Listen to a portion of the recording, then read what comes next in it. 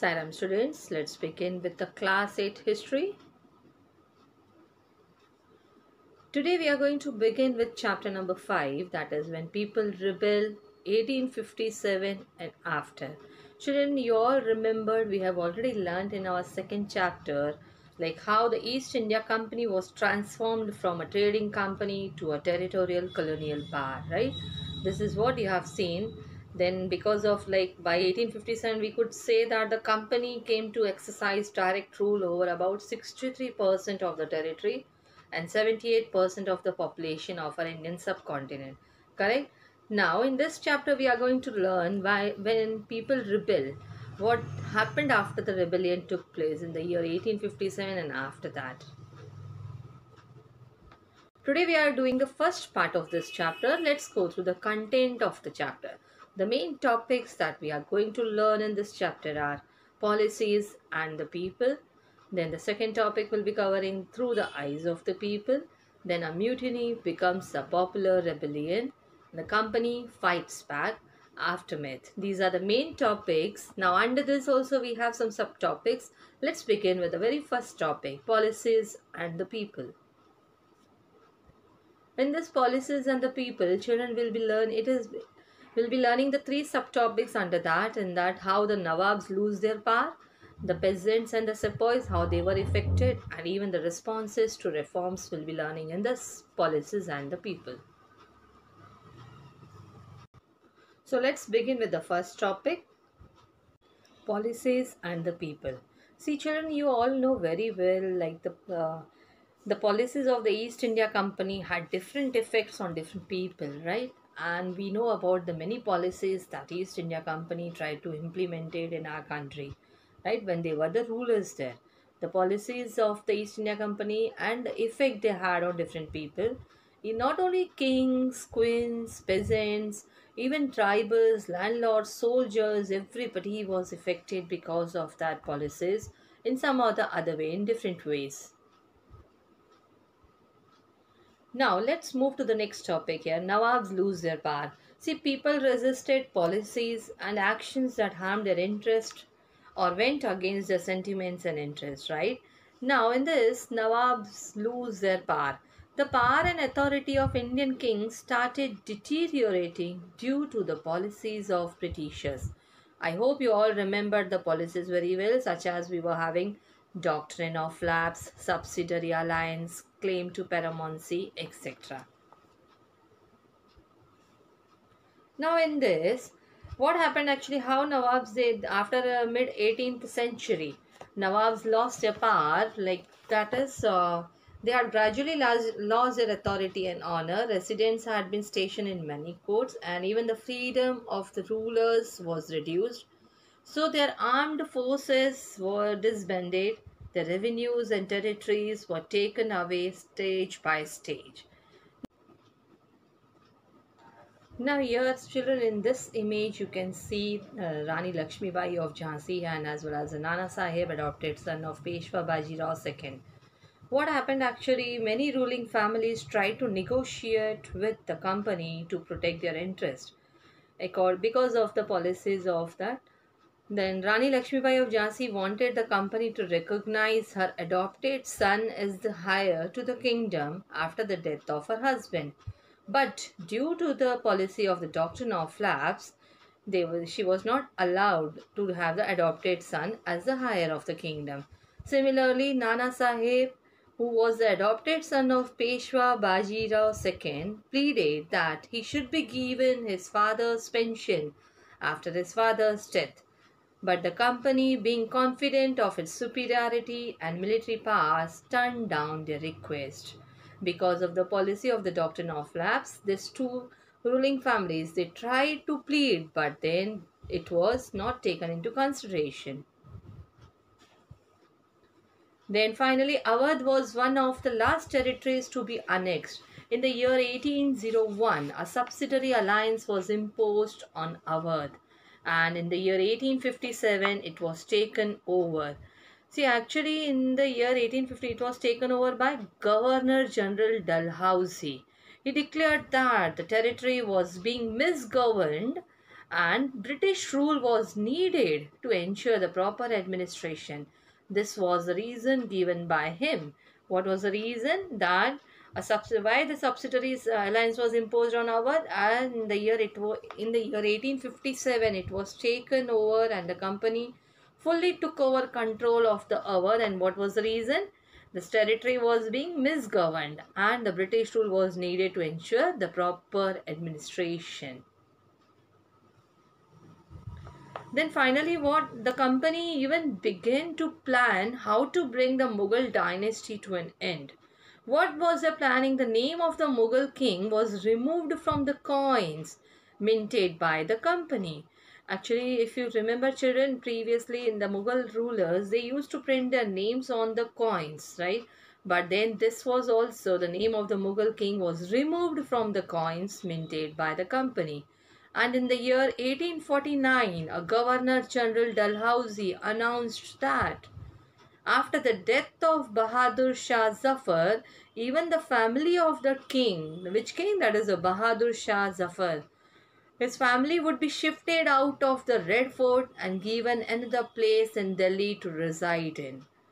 Then in the year 1856, Governor General Canning decided that Bahadur Shah Zafar would be the last Mughal king, and after his death, none of his descendants would be recognized as kings. This was given in the year by Governor General Canning in the year 1856.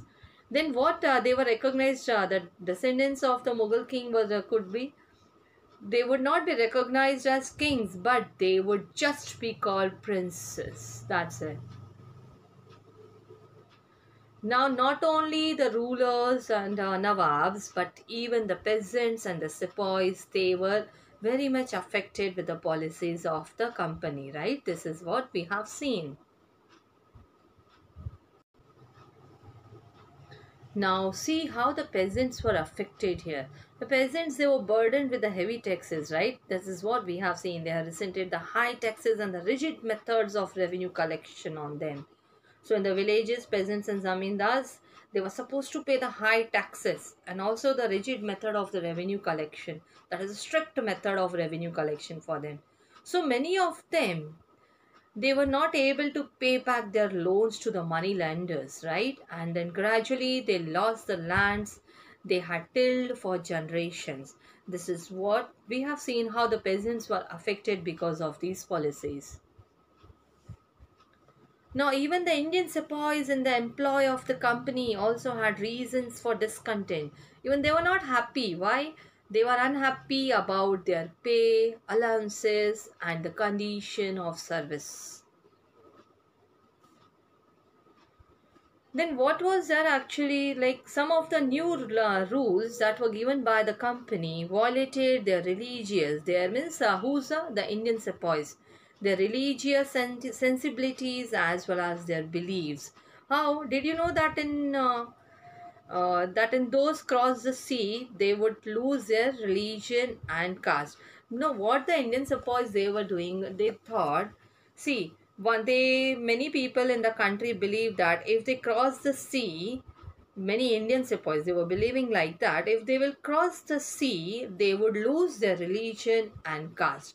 But now here one incident came in front of them like that only. In the year 1824, the sepoys were told to go to Burma by the sea route to fight for the company.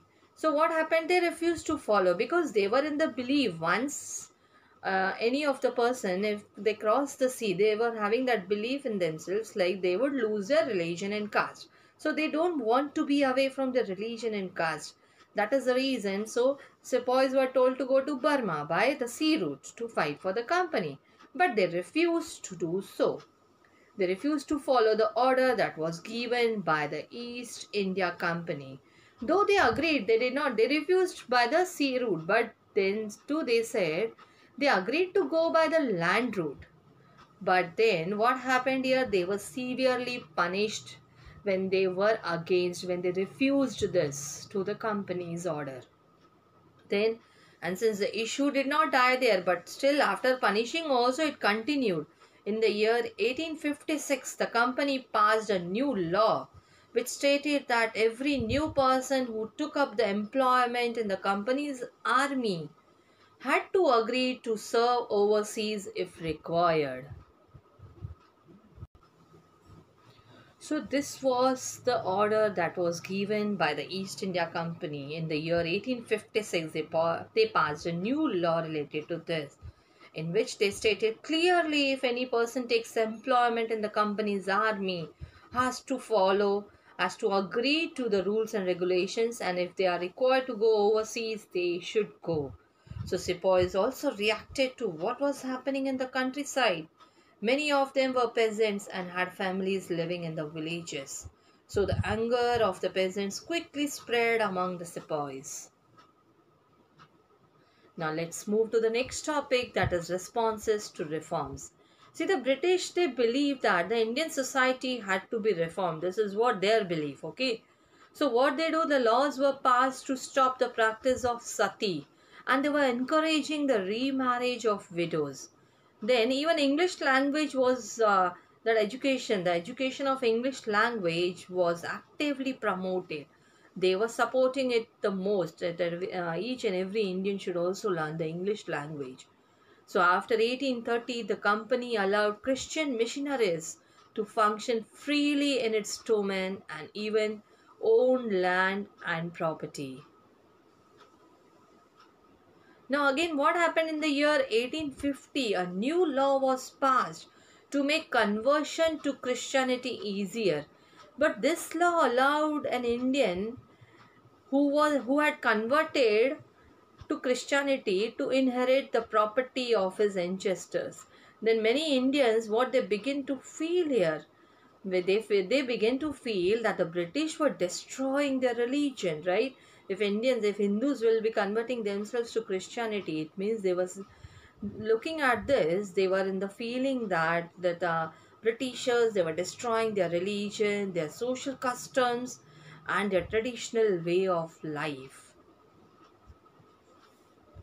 This is what many Indians, they started thinking about this. They were worried how our religion will be taken into consideration and how the social customs and the traditional way of life will be continued.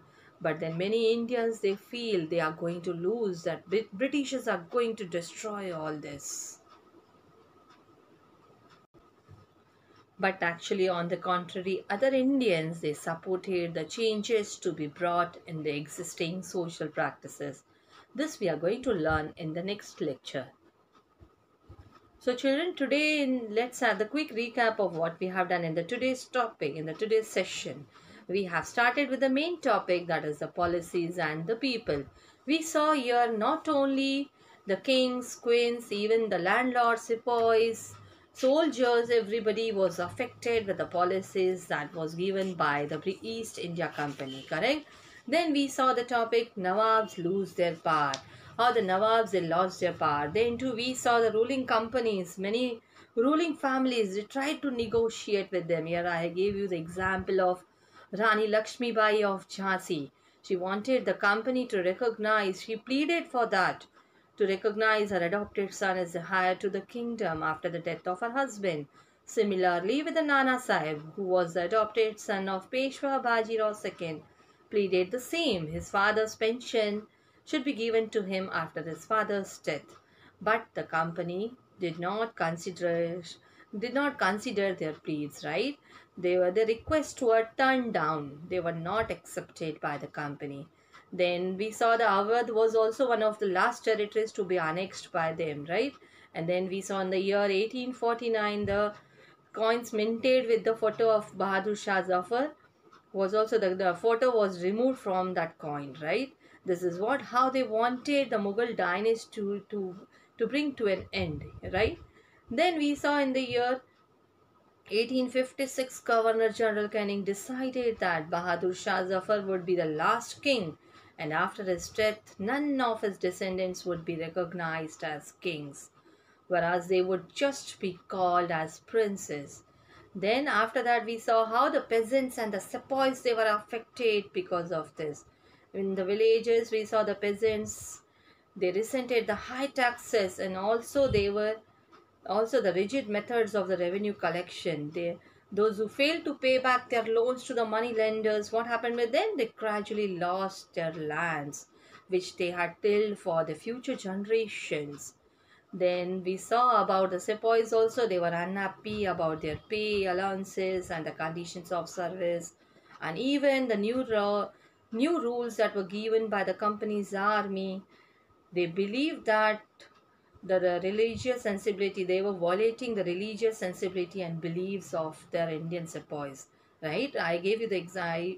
We discussed about like how Hindus believe that if they cross sea they would lose their religion and caste, but the sepoys were told to go to Burma by sea route to fight for the company, but they refused, and for that they were severely punished. And again the new law was passed in the year 1856. What was the new law? Those who joined the company's army had to agree to serve overseas if required. Right? This is what we have learned. Then finally we saw the next topic, responses to reforms. In that we saw the British decided to reform the Indian society. Laws were passed to stop the practice of sati. Even they encouraged the remarriage of widows. And English language was promoted there, actively promoted there. Then in the after 1830, we saw the company allowed Christian missionaries to function freely in its domain and even own land and property. Then in the 1850, a new law was passed to make conversion of people to Christianity easily. And this law allowed Indians to convert to Christianity to inherit the property that was of their ancestors. So many Indians felt that the British, they were destroying their religion, their social customs and their traditional way of life. This is what we have learned in the today's session. We'll be continuing with the next topic in the next session. Till then children, take care.